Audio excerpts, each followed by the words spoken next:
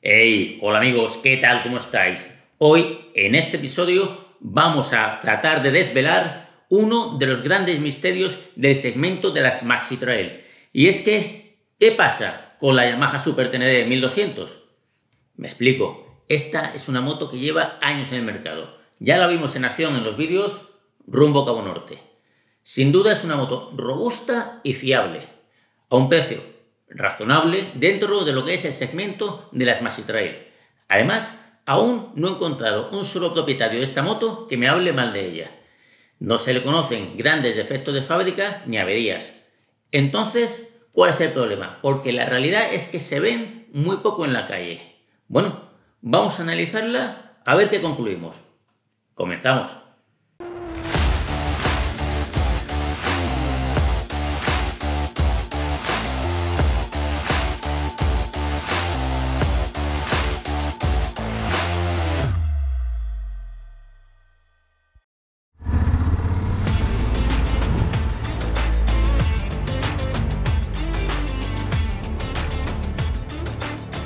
Venga, vamos al lío. Como suelo hacer, comienzo el test en autovía. Aquí enseguida noto algo que no esperaba: turbulencias. Y es que la cúpula es enorme, tanto que te obliga a pilotar mirando a través de ella. Sin embargo, la protección aerodinámica que ofrece es un tanto escasa. Ya te estoy avisando, con un casco crossover o tipo enduro, las turbulencias se notan bastante. Ahora entiendo por qué casi todos los moteros le cambian la cúpula a su Super Tenere.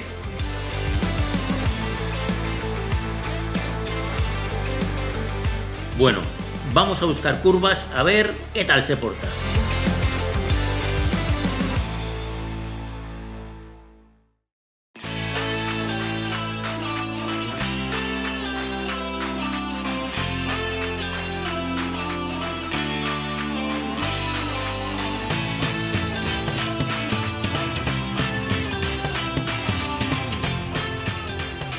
Yo ya me imaginaba que iba bien, pero no tan bien. Este motor es una maravilla. Que no te engañen sus 112 caballos, porque empuja con decisión desde muy bajas revoluciones.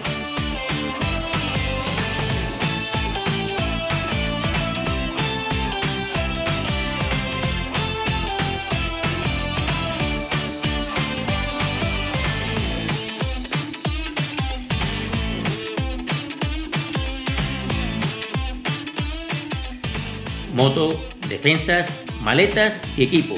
Un conjunto al que hay que sumarle mis 80 kilos. Y sin embargo, con todo este peso, la Super Tenere 1200 sigue siendo sorprendentemente ágil.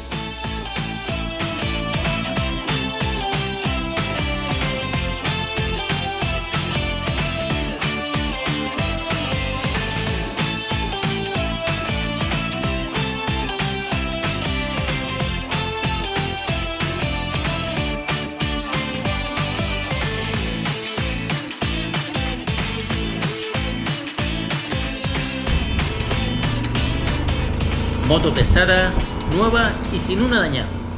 Bueno, ¿quién dijo miedo?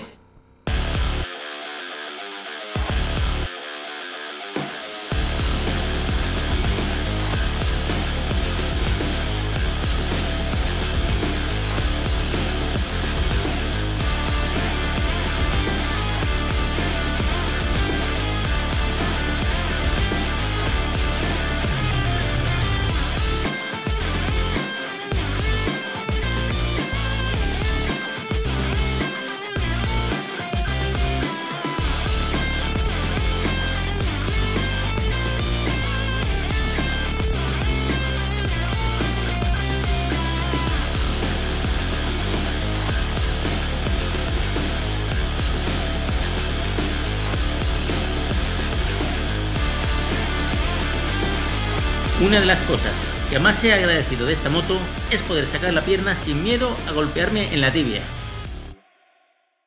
Hoy soy un tío feliz porque un buen amigo me ha dado la oportunidad de probar su Yamaha Super Tenere 1200. Además, es que esta moto en particular tiene meses. Es el modelo Super Tenere Ride Edition. Ese, digamos que es el tope de gama en equipación. viene, bueno, pues viene con algunos extras de cadenado y, bueno, pues la verdad que tiene unos detallitos muy buenos, como por ejemplo un cubo de cárter realmente potente que me ha gustado mucho. Yo esta moto la quería probar desde hace bastante tiempo. Carlos ya me había dicho que, bueno, que me llevase su moto cuando quisiera, pero es que él, ahora que después de tanto tiempo estar lesionado, dejarle sin moto me sabía muy mal. Así que otro amigo me la ofreció y no he querido desaprovechar la oportunidad porque es una moto que de verdad hacía mucho que quería probar. Esta moto anda estupendamente, tiene muchos bajos, anda bien y además suena brava, suena enérgica y tracciona soberanamente bien. Dinámicamente no hay nadie que te vaya a poner ninguna pega, imposible. Entonces, ¿qué detallitos se le pueden achacar a esta moto? Cuestiones de fiabilidad.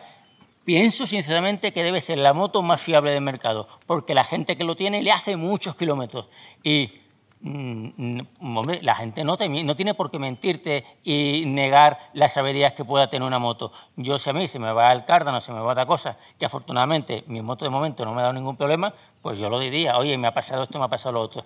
No encuentras a nadie que te hable de averías en esta moto. Alguno habrá, digo yo. Si lo hay, si eres uno de los desafortunados, pues oye, te agradecería tu comentario para saber qué fallito puede tener esta moto mecánicamente. Sinceramente creo que en ese sentido nadie le puede achacar nada. Defectitos que tiene son muchos, muy pequeños y ridículos. Os explico. Cuando venía por la autovía, una cosa que noté es la cúpula. Tiene una cúpula bastante grande. Sí, es verdad que tiene una buena protección aerodinámica, pero, por ejemplo, en comparación con la que yo tengo de la Adventure, esta cúpula protege menos, porque yo iba con el casco off-road, el casco crossover, y se nota un poquito más de vela. No es que no proteja, protege, pero con una cúpula tan aparatosa yo esperaba un nivel de protección aerodinámica superior. ¿Qué le pasa a esta cúpula? Los soportes. Estos soportes Yamaha los montó en 2 días. Y es que son unos soportes que, a diferencia del resto de las Maxitrail, pues tú no lo puedes modificar en marcha. Tienes que aflojar todos estos tornillos. Vente por aquí, a favor, enfoca por aquí. Y aquí se va a ver. Tienes que aflojar estos tornillos, separar estas placas, bajar la pantalla y volverlos a apretar. Sí, es un sistema seguro, es un sistema fiable.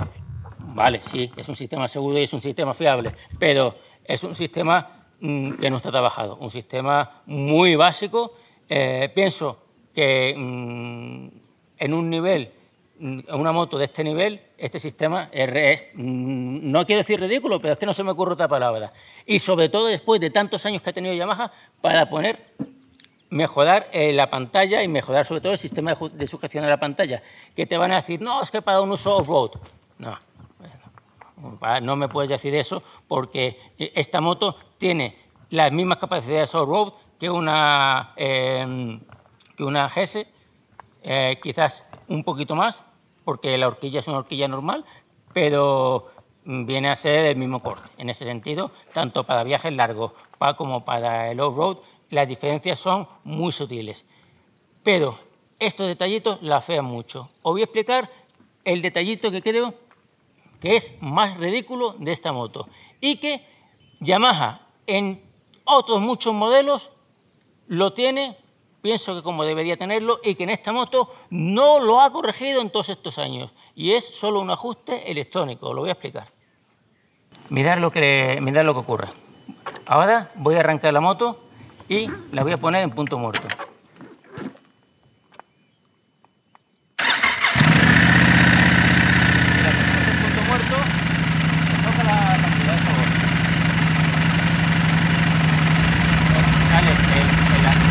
Neutro y aquí la neutro también.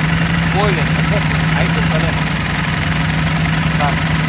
Pero si meto una marcha, mirad, he metido la primera, desaparece la señal de neutro, pero sin embargo la marcha no indica nada, no tenemos señal de marcha.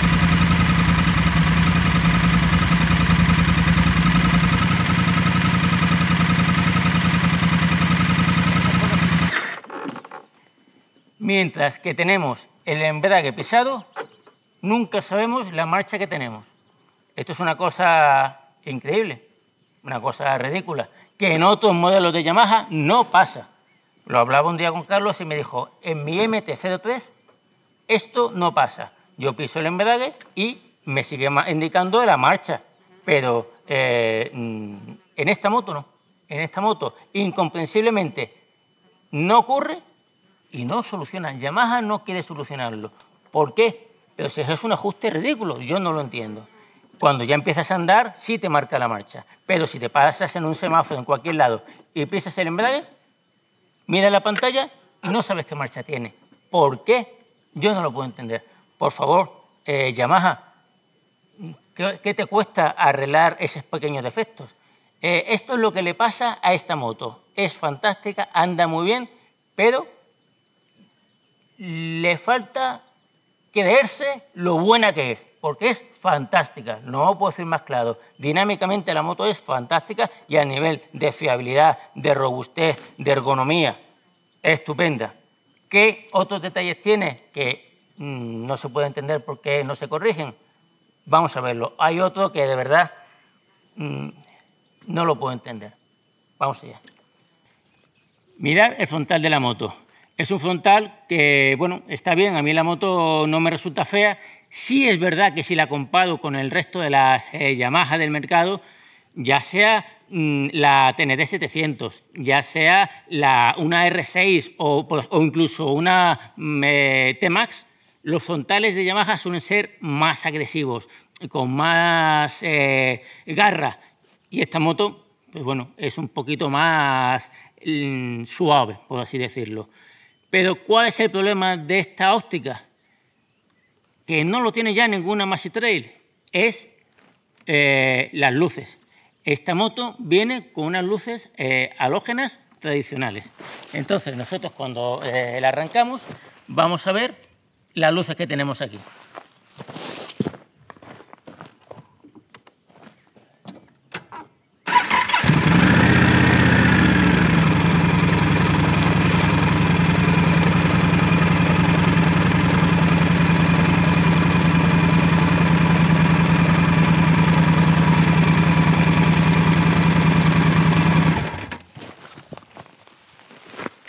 ¿Veis lo que pasa?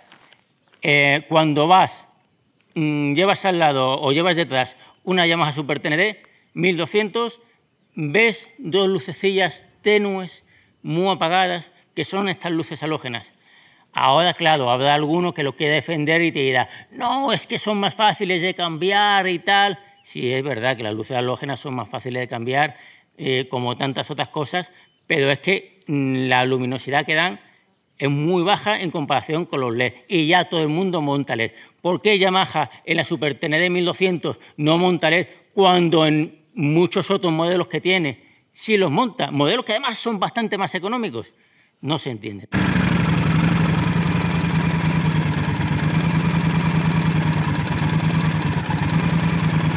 ¿Veis?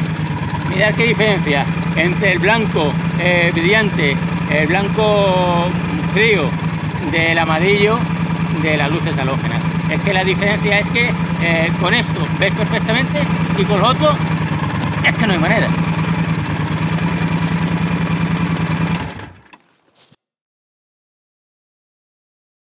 Para viajar esta moto es fantástica, de verdad os lo digo, es estupenda y no tiene nada que envidiarle a ninguna otra Maxitrail de mercado, que es lo que yo quiero recalcar. Esta moto es un acierto, hay que valorarla y en cuanto Yamaha la valore como se merece, todos los usuarios y todos los moteros vamos a hacer lo mismo. De verdad, muchas gracias por vuestro apoyo. Yo nunca quiero faltarle respeto a ninguna marca ni a ninguna persona, por supuesto que no. Lo que sí me gusta es decir lo que pienso y sobre todo decir lo que no se puede discutir, que estos detallitos son evidentes y muy fáciles de corregir. Por favor, con muy poquito vais a hacer posiblemente la mejor Maxitrail de mercado. No lo dejéis más años, Yamaha, por favor, no lo dejéis más tiempo. Muchas gracias por vuestro apoyo y nos vemos en el próximo episodio.